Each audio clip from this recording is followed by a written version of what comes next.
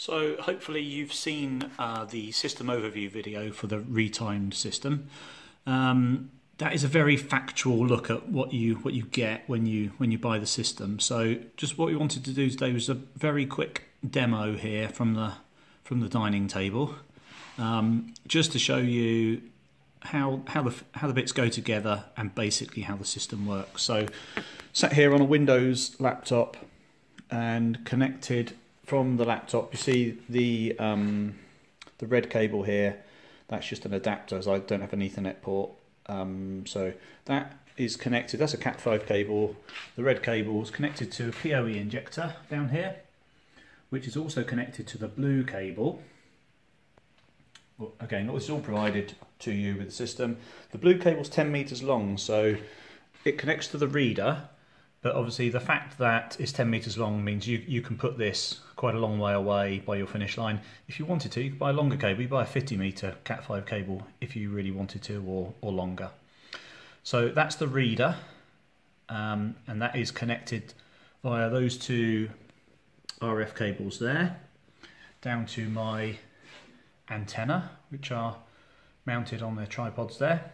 What I tend to do with the antenna, I tend to mount them at slightly different heights, just because I think it gives you a slightly better coverage. We usually say about 50 centimeters from the ground. So that's the antenna connected to the reader, networked to the computer. So on the computer, we've got two pieces of software we need to be concerned about. So the piece of software we're looking at here is called Session 1, and that's a utility. It's a demo utility. Comes with the, it belongs with the reader really. You can download it and use it with the reader, free to download, and we go through that in our setup instructions for you. So here it's running. It's not actually scanning at the moment. We haven't read any tags. It's not actually scanning. And then what we provide to you is this spreadsheet. So what we're going to do today is a very simple demo. I've filled up with demo names over here, and I've allocated in the tags field 200 tags with 200 numbers. So number 1 is tag number 1, etc. So what happens in a minute when we start scanning, we should see some results come in, just to give you a demonstration on how the system works. So the remaining part of the system is the tags. So you can get hold of whichever tags you like, but these are tags that we make.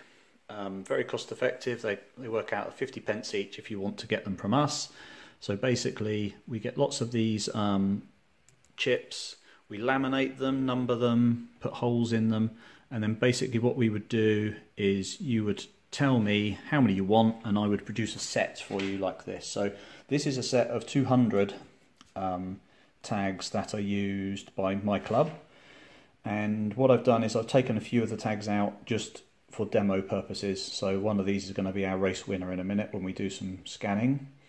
And then what I've got here is shoe, just with this is how the tags are mounted. So you simply, your runners undo the shoelace, pop the tag on, do the lace up. So it hangs on one side. You need to tell people which side you're going to be on. So I usually stick to right hand side of the right shoe. And that means that as the person comes past the finish line in this direction, they're going to get scanned from the side. That's how the system works.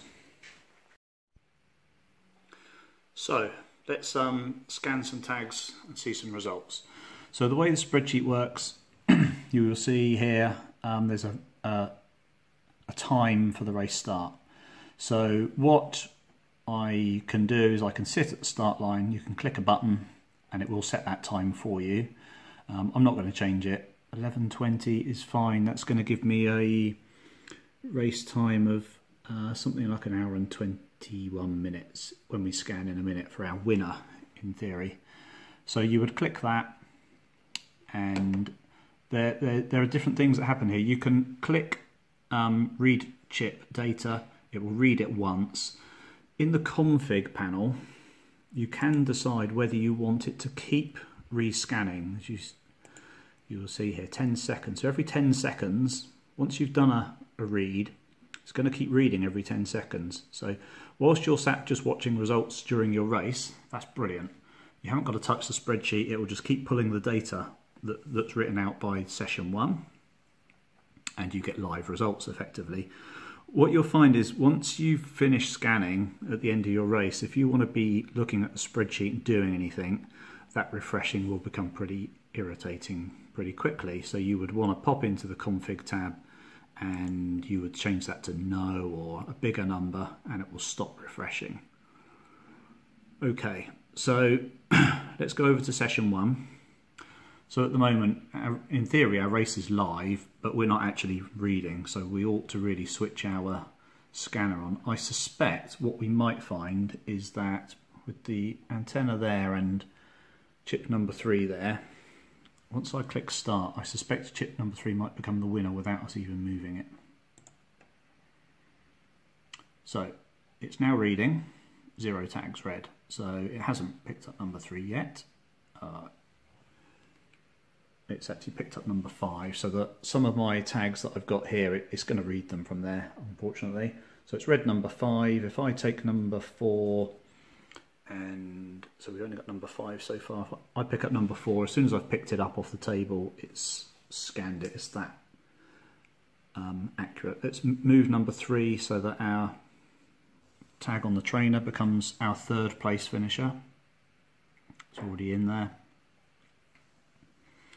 Which one haven't we scanned? Number 2. So I'm going to hide number 2 behind my back. You see the tags that are on the table happily getting read all the time. So let's move away from the antenna. I just want to show you a little bit about range. So if I come over here, I'm approximately 4 or 5 meters away now. So I will now show the tag. Put it away, and if I come back over here now, hopefully it's managed to read. That was tag number 2, tag number 2. So as you'll see, as a finish line with these antennae, you're comfortably going to be able to scan about 5 meters, which is, I would have thought, a big enough finish line for anybody. So what it's doing, sorry, it's not maybe the best demo, but it does show how powerful it is at picking the tags up. It is picking these up in this location, so they're not exactly being shown to the antenna very well. So what I'm going to do now is I'm going to take the whole bundle of tags and I'm going to go and basically give them a jangle in front of the antenna, and we will suddenly get a massive surge of results. So let's turn the laptop around so we can see it. So it knows about 5 tags at the moment. It's found 5 tags, and I suspect if I come and give this a jangle, it's going to go up pretty quickly. So I'm just jangling all the tags around. Again, not ideal, not how you'd expect them to be presented during a race, but it now knows about 153 tags, and what I'll do now off camera, I'll just spread them out and just show them a bit more accurately to the antenna, so that we get the remaining 47 tags seen. So we've given the tags a jingle. You'll see it's still going up here, it's still reading tags off of the table. It's seen 198 of the tags now, and if we go into the spreadsheet, let's just see which tags haven't been read then. So so what the spreadsheet does, time seen, so this is the key here. Here's the time that the system is saying it's seen them. That gives a result of these times here, 1 hour 23 and 16.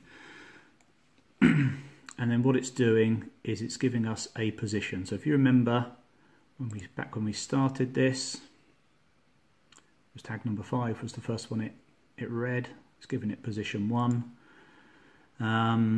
It's also creating gender positions, so positions for each runner depending on this gender column here. and it would also do category positions, although they're not going to mean very much because we haven't really filled them in, so it's just going to copy the other results. But you could, in here, you would have your, you know, vet 40, vet 45 for male and female, etc. So it will do that, and it will create positions for all of those. Shall we finish off who didn't get seen? Number 94 and number 109 were the ones we didn't see. So let's quickly address those and get them scanned, shall we? So the tags we were looking for, number 94. So I'm sure that's been scanned now, and I think 109 was the other one. So let's now go back to the data, and you'll see whilst we've been walking back, it's filled those in for us. So we've got a complete set of results. So very quick demo.